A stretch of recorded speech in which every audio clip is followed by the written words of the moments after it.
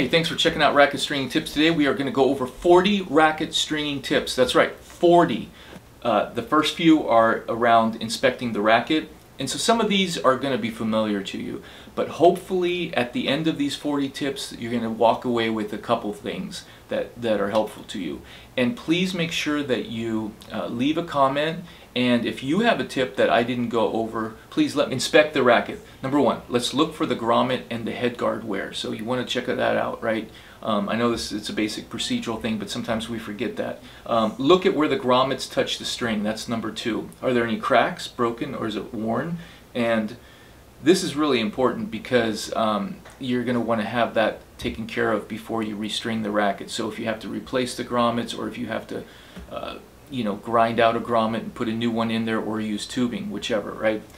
Inspect the frame for cracks or stress fractures. Sometimes you can see that when the racket is still strung, sometimes because you can see where there's stress on it. Many times when you're cutting out the string, sometimes you're not going to always see that stress fracture. So kind of look at that before you cut out the string, see if there's anything, and kind of note where that's at. And is there anything that needs to be taken care of there?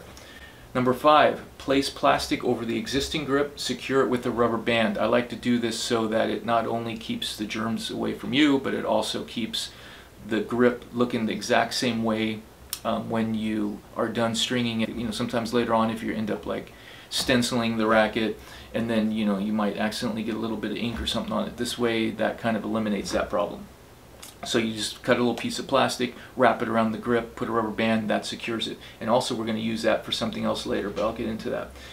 If a string dampener is in the strings, place it under that rubber band. That's one thing you can do with that. So with the dampeners, when I take them off, keep them on the racket, put them under that rubber band that you just secured around the grip. The reason is so that it doesn't get lost in your stringing tray, in your machine tray. Or you put it somewhere and then later on you're done, half an hour you're done stringing, and then you totally forgot about that. I don't know if you've done that before. I've done that many times. Number 6, if a string dampener, okay, that was number 6, sorry. Number 7, inspect where the knots are. So kind of have an idea where you're going to be tying off, and if it's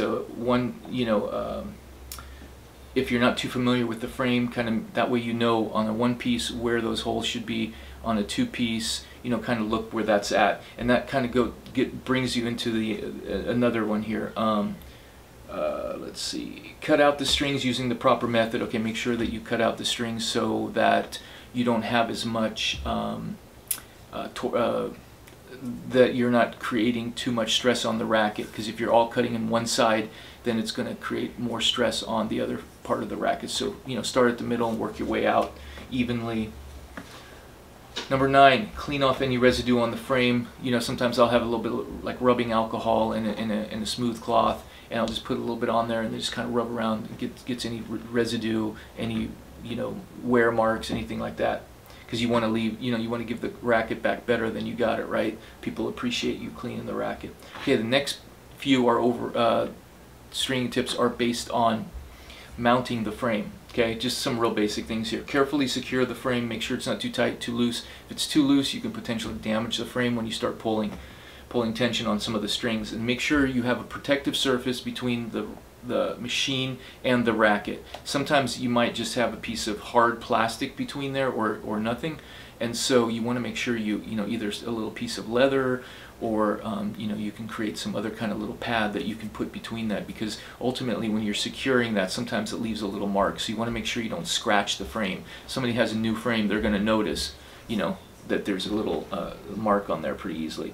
Keep the butt cap logo facing up. Whenever I string a racket, I always make sure that the butt cap is facing up. That way I'm always stringing the racket the same way, because I'll do the short side on one side, I'll do the long side on another. That way I keep that consistency, and then I don't have to worry about when the racket comes in again, about stringing on the opposite side, so forth. Always keep the butt cap up. Always make sure that you string short side on one and the long side on the other. Obviously, if you're doing a two-piece, that's different, but again, it'll create that consistency, and the knots will always be up on the same way.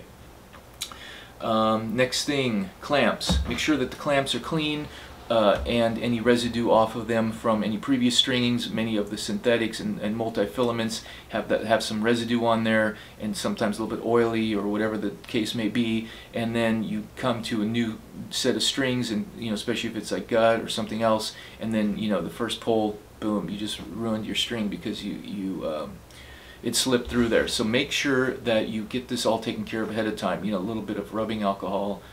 You know, there's other materials you can use as well, and a little toothbrush, and then you can clean out any of that residue and let that dry. What's another one? Adjust the clamps and, to the string gauge if needed. So if you just strung with a 15 light and now you're going to a 17 gauge, you know, keep that aware, kind of, that you might have to make a little bit of adjustment. So I'll take the string, put it through there, kind of carefully clamp it just to make sure that it is properly adjusted. Keep the clamp bases clean and wax the bases for easy sliding of the bar. So if you've got this obviously doesn't apply if you have floating clamps, right? But if you have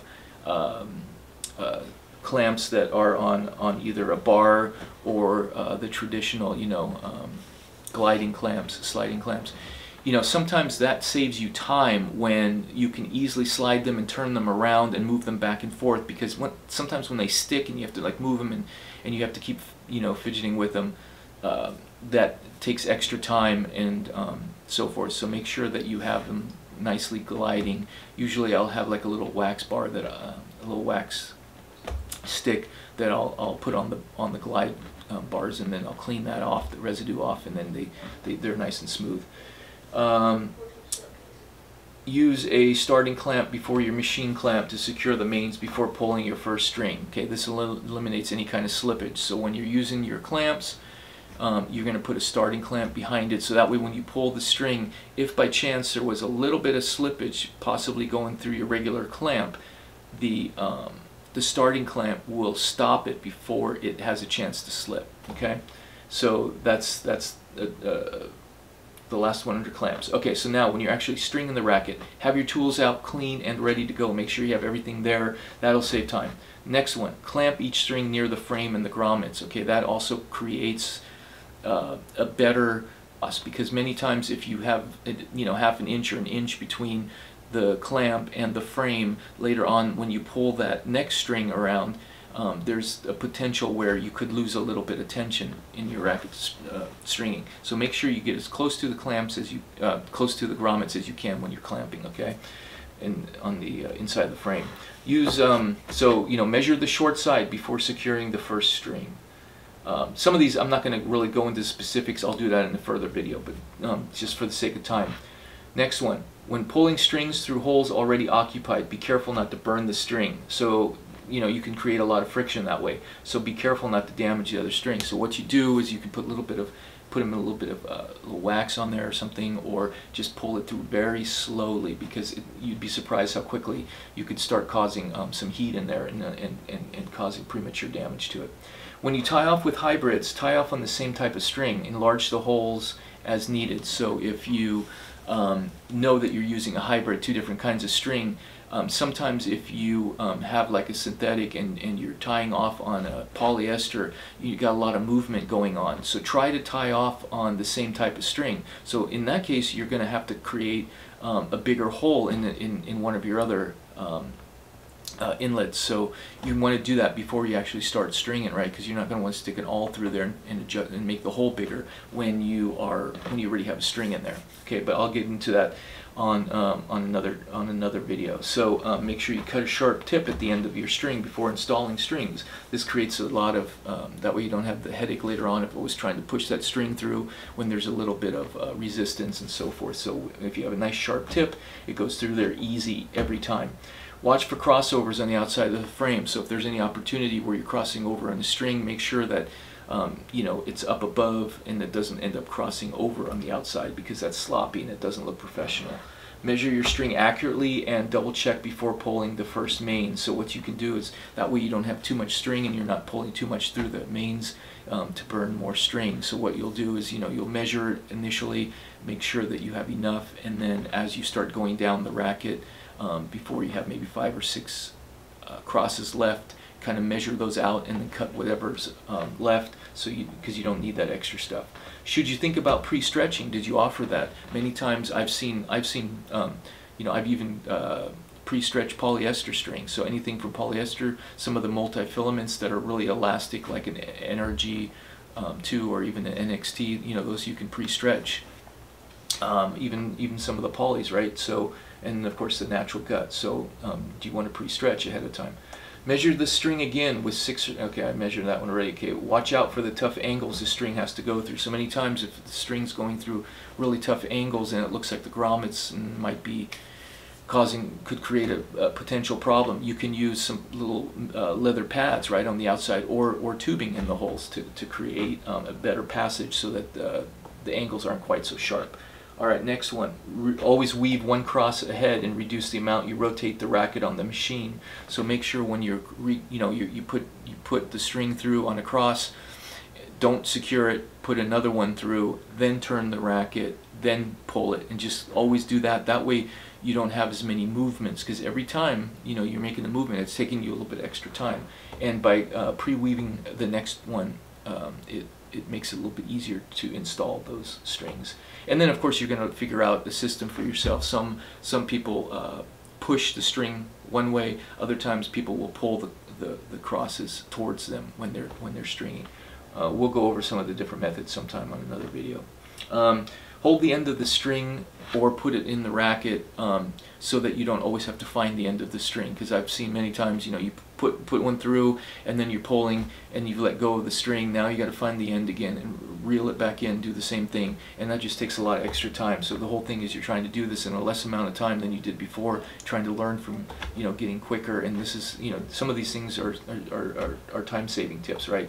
Pre-weave the mains before pulling the first string. I have some people say no, that doesn't really matter. Really, professionally, when you're stringing at tournaments and so forth, you're always going to pre-weave the mains, and you're going to already have them in there, and then you're just going to pull them. You're going to pull them, move the racket, pull them.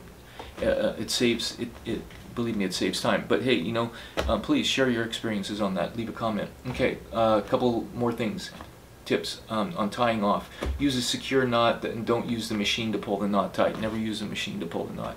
Number one, you're pulling on the frame, and then you're also pulling at angles that could potentially damage the string. Use a starting clamp as a connector if your string is too short. Many times, maybe you're like that short and you can't get the last string in the machine to pull the last main. You're going to use a starting clamp, and then you're going to get another piece of string, and then you're going to put that on one end, and then you're going to kind of use that to give you a little bit extra string so that you can secure that last string. So I've had that happen many times. And use a starting clamp to secure the tie-off knot. Many times I'll use a starting clamp instead of another tool to grab the string and then as I'm pulling, because the starting clamp is not going to slip out of there. So last couple things, post-stringing tips. Educate your customer about new strings. Keep them safe from the elements. Make sure you tell your customer, hey, this is a new string job, especially if it's gut or something else with the elements. If it's cold climates, hot climates, you just got to make sure that they know, hey, you leave your racket in your car, you're going to be prone to having more tension loss a lot quicker. Discuss the string wear and breakage. Discuss what could potentially happen if you tend to shank the ball a lot and you hit corners a lot. You could potentially get a more premature breakage. Record all the stringing information on file as far as the date, string gauge, what kind of string machine did you use, who was a stringer, what's the tension, what type of racket. If a player has more than one racket, make sure that you have it numbered somehow so you know which of the rackets it was that you strung. Use a string tension meter to check your tension. Have a reference number, write that down. It's a good way to add some added value. The customer have them come back in a couple weeks and you can check the tension and see what percentage that it's lost, right? Plan to follow up. Let's see, racket cleanup. Yeah, I think I talked a little bit about that. What if the grommet strip is looking a little bit ugly, the head guard, right? You can actually put something on like leather protect, or like rubber protectant, like Armor All kind of material, right? And you put a little bit of that on that would shine it right up. So those are some of the tips. I hope you found something in there of value. Please make sure you leave a comment if you have some additional tips. These are things that I learned over the years. Other people have showed me. I've read in books as well, but I've used all of these things myself. So I hope that was helpful. Hopefully you got at least 1 or 2 tips out of those 40 that I gave. Please watch for the follow-up videos where I go more specific into it. All right, that's it for today. Have a great day. Thanks.